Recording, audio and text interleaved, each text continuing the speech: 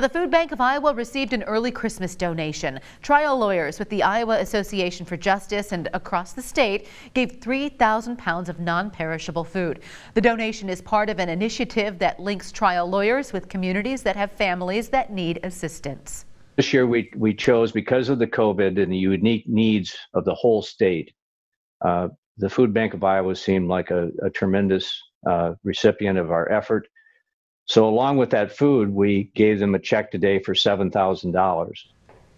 The Food Bank of Iowa says that money should give 10 families 3 meals a day for 1 year.